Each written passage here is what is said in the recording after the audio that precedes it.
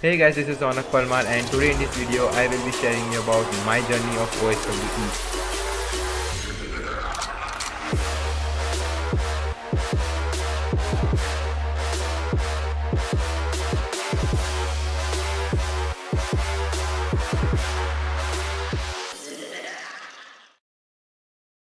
So to be honest with you, before taking OSWE I was having zero knowledge in web application and everything, you can say. So before that I was actually preparing for myself in OSCP. So during those days I kept a target for myself that I will be solving 40 labs, and from which I only solved 21 because at that time my brother told me that I should do OSWE and not OSCP, because OSCP doesn't have that value, because there were so many cheaters who were solving OSCP exams and passing out. So because of which I came into OSWE and started preparing for it.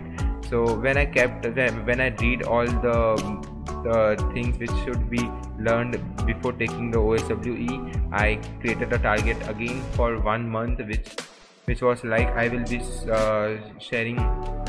I will be learning PHP for 10 days, HTML for 5 days, then cookies for 2 days, because cookies why cookies, because I was having no knowledge about what even the cookies were, what even the SQL injection is and how it is done. I was having zero knowledge of it.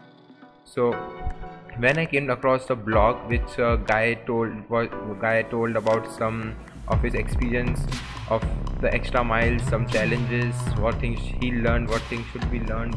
So according to that I again created a list of things that I should learn before taking OSWE. So these are the lists which I learned, and from those things I really don't have any knowledge about it. I was not even knowing how to use Python also, and the course clearly mentions that this course is for professional software developers and penetration testers, and I was not having any certification, any experience, any course, nothing. So when I took the OSWE, in the beginning I felt like normal, but when I came across the extra mile challenge, it was so difficult that I cried a lot, and I felt like this course is not for me. I can't do this course. This course is for professional software developers and not a person like me who doesn't even know what is cookies. So because of which I told my brother that this course is a wrong course for me, this is not the right one that I should go for, and it's very advanced. So what he told me is that, see, everything is basic until you mastered it. So if you mastered it, so this thing will also get basic, and there were many more things that he told me. I don't want to share those things.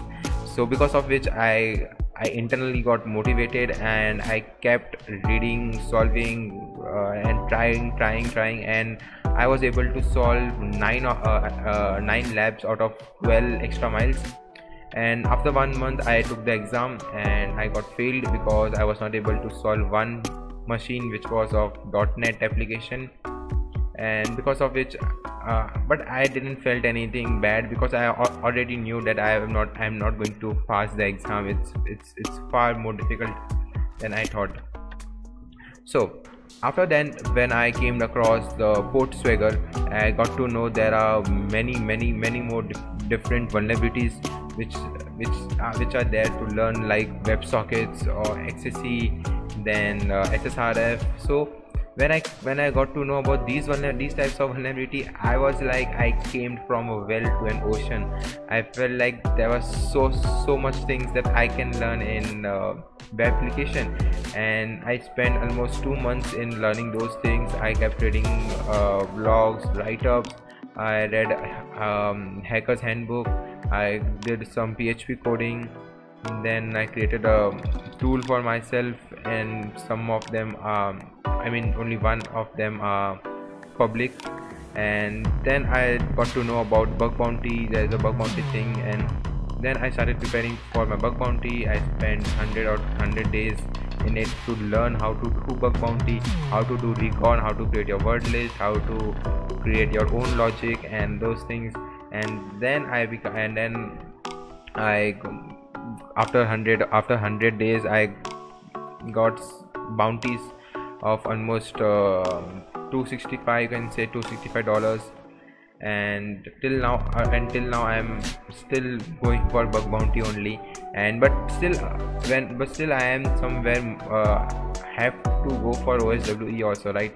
So still but there is no time limit for taking the exam, right? So because of which I am not so much in hurry to take the exam, and I am more focused in my bug bounty rather than to go for OSWE, because I can do that later on. So that's what I am right now doing. I am doing my bug bounty, I am creating labs, I am creating the YouTube channels just to get motivated, so that it's everything to get motivated for myself. And for OSWE I am still learning .NET application. Once I get confident in .NET, I will be taking my OSWE second attempt soon.